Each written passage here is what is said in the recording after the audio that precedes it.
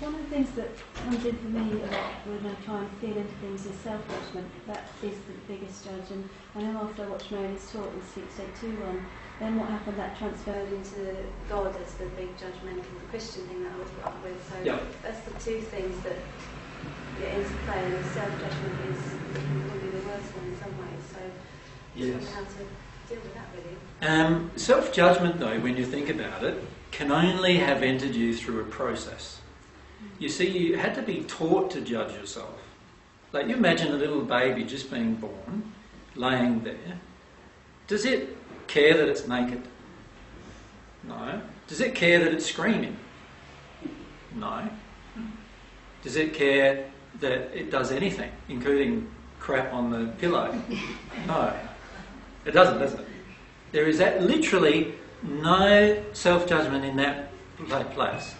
The child is completely able to be itself. Now, some of us would realise that, hang on a sec, while that's true, it hasn't got a very much developed intellect. So that it can't think about, oh, what does the crap on the pillow look like and how does it smell and all those other things that cause it to then judge. But the reality is, judgment gets introduced by the environment's emotional projection upon the child.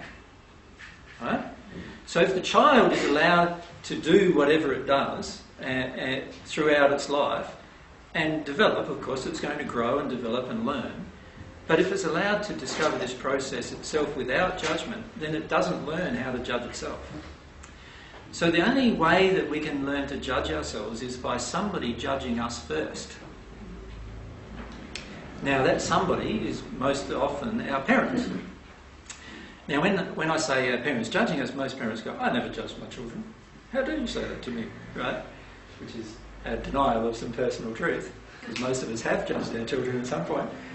But the reality is we have an emotional condition inside of ourselves that causes the feeling of judgment to automatically come out of us, given a certain set of circumstances. So, for example, when the child poos on the pillow, what's the emotion in most parents?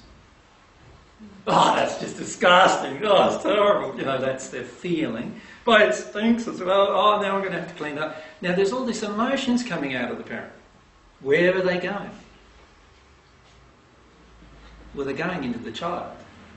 Besides the rest of the environment, they're going into the child. Now, of course, other people in the environment all agree, so because I've already had all those same emotions into them when they were children, right?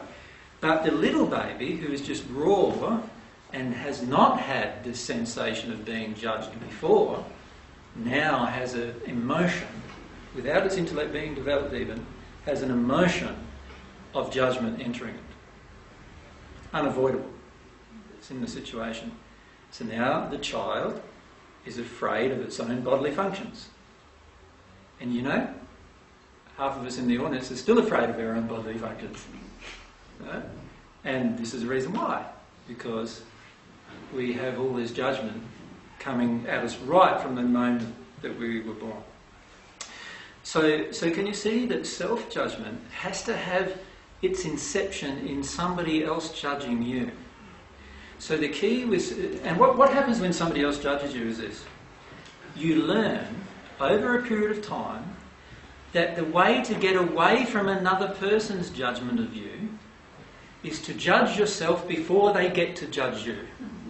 Do you understand?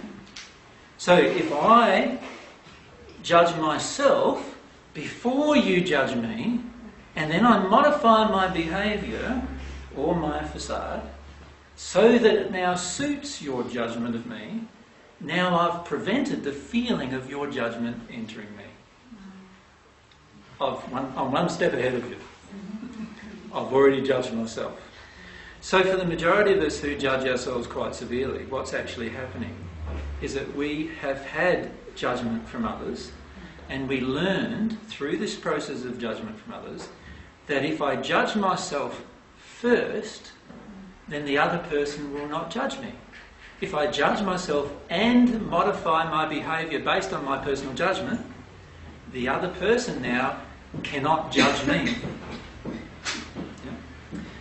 And that's a great way of avoiding the emotional projection of the world that surrounds us. Can you see it's quite sad too, isn't it? Yeah. And that's why you're connecting to the sad. And that's beautiful that you're connecting to the sad, because you're having a realisation that you're only judging yourself because of others that have judged you first. Right? And that's a wonderful thing to realise in your life.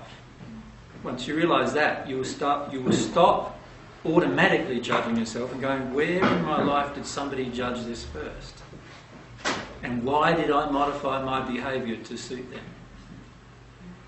You see, emotional stuff, projections, if you want to call them that, coming out of another person towards yourself, of judgment, are very unpleasant to endure. Very unpleasant. Yeah. Most of us, even as adults, can't cope with them. You imagine standing in front of an audience and 100 people in the audience are swearing at you and cursing you, and you just had to stand there. Now, the majority of adults would find that situation unbearable. The majority of adults would just be reduced to tears or want to get away or get very angry in that situation, yeah, because of the amount of projection coming. That is the power of our emotional projection onto another person. It's the power to harm them greatly. You know the old saying, sticks and stones can break my bones, but names can never hurt me? Well, what do you feel more now as an adult? Was it the name calling or the sticks and stones? Isn't it the names that actually hurt you more than the sticks and stones? It's very interesting, isn't it? You know, we say that, but the reality is that it's the names that we're called which have the judgment behind them. And it's the judgment behind all of this stuff that hurts. And it's very, very powerful. And what we learn then is to circumvent that judgment of others, judge ourselves instead.